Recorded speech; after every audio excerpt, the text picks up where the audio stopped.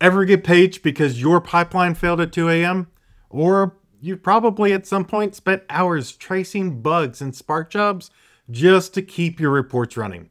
Most early career data engineers get stuck in this firefighting mode, building fragile jobs, hand coding validation, and hoping that nothing breaks.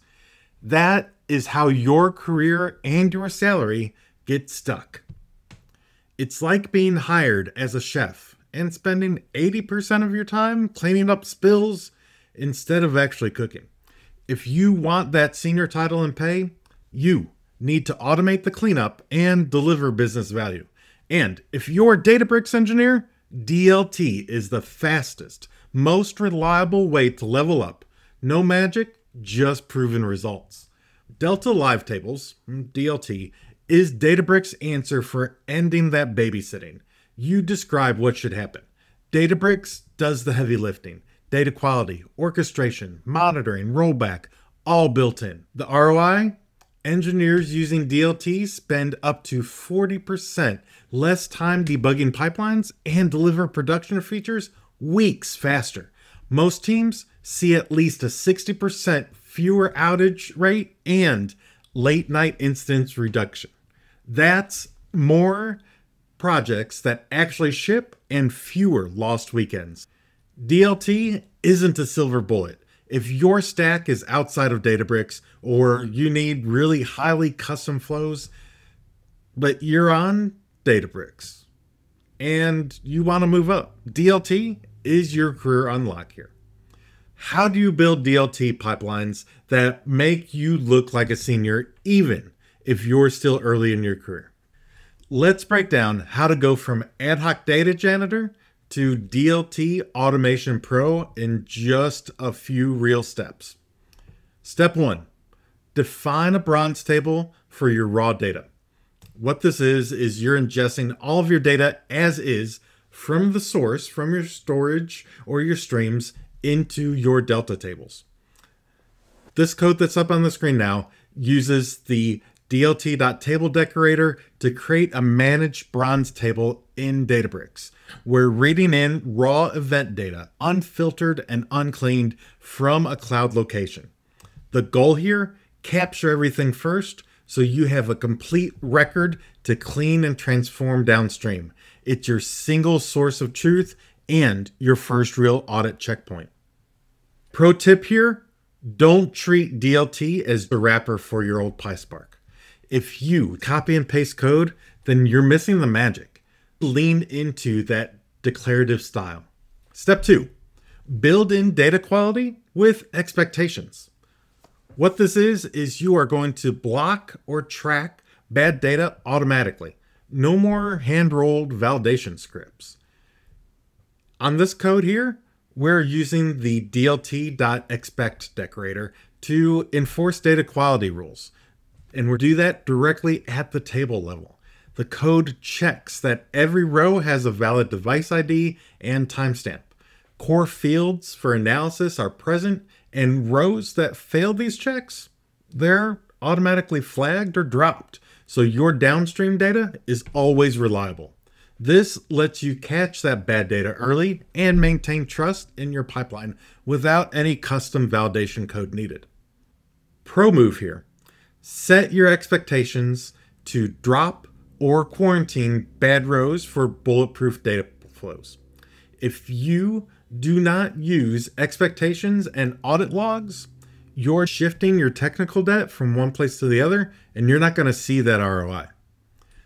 Step 3, transform, aggregate, and serve silver and gold layers. What it is, cleaned, business-ready tables for analytics, machine learning, and other downstream applications. This code on the screen aggregates validated event data to create daily activity summaries per device. We're grouping by both device ID and date, and we're counting the number of status events. This output table is easy for analytics, for dashboards, and machine learning workflows to consume. No more massaging raw logs downstream. DLT shines when you treat each step as a layer, bronze, silver, gold. Mixing business logic into that raw step, you're making life harder for yourself and your future team, and you are preventing auditability in your data. Step 4, deploy, monitor, and troubleshoot the smart way. Deployment. All your code lives in notebooks or a repo. You're pushing changes with confidence. DLT tracks those versions and lets you roll back instantly. Monitoring. Visual lineage, error dashboards, and real-time alerts for failed expectations or schema drift. No more guesswork. Every failure is tracked and auditable, so you learn from issues instead of firefighting the same bugs over and over. With DLT, all your code lives in notebooks or version-controlled repos.